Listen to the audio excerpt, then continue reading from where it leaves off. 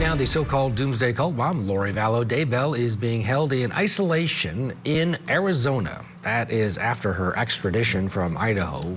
We just received this video of her perp walk, which happened early Wednesday morning. There she is, this long trip from Idaho. They got in around just after midnight. And there she is, being escorted in by the Maricopa County Sheriff's deputies. That is where she was searched and given a new uniform. During yesterday's press conference, the sheriffs shared a few details about her transfer. What was her demeanor like during this process? I understand that she was very sociable the entire trip. Talked quite a bit. About what? Oh, that's between the deputies, the courts, and the prosecutor, apparently. I don't know that she gave any specific statements related to the investigation, but I just know that they said she was very chatty.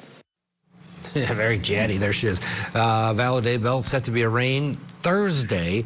This is in relation to her fourth husband, Charles Vallow's death. She's also accused of conspiring to kill her niece's ex-husband, Brandon Boudreaux. She's already serving multiple life sentences for the deaths of her two children, Tylee, JJ, and of course, Chad's wife, Tammy. So, what do we think here? This next case is a different one. Marie Pereira and Joe Ested with us. Joe, what do you think? Would you want to be on that field trip with Cult Mom, driving cross country and having her chat you up? Not at all. And that was a long ride. And you gotta think, she's a female, and you know, you have to make sure she eats, she goes to the bathroom, she has water, and if she's chatting, then you gotta worry about what she's saying. So that's not a trip that I would want to take, not for that long with her. No, not at all. The case that is pending now in Arizona, the one that is now going to begin likely sometime next year, it's a different case, Marie, and the prosecutors in Arizona took their time to go to the grand jury in this because it's a different case. Alex Cox did it. He admitted to do it. He says it was self-defense. There's him explaining his version of the story to police. Why is she being accused of murder? I guess after the fact, when they realized the degree of depravity between her and Chad and what they did to those children, they circled back and they're going to avenge the death of Chad's wife and then now the fourth husband.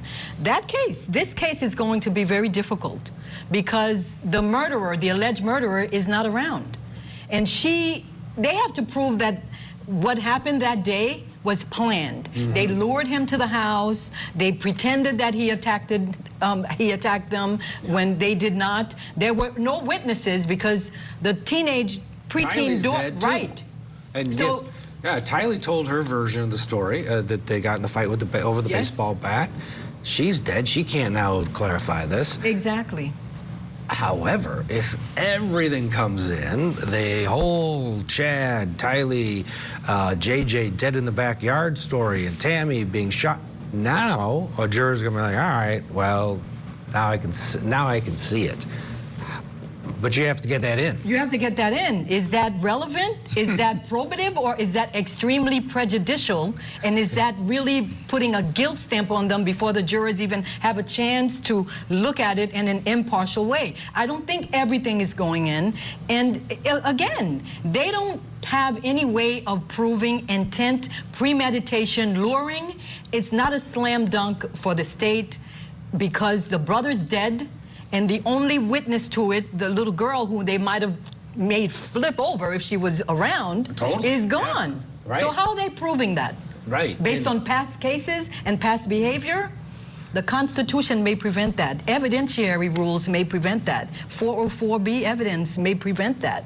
We'll see what a judge says. Oh, that'll be right at the beginning. And also mental acuity, you know, she was deemed incompetent in Idaho for a very long period of time.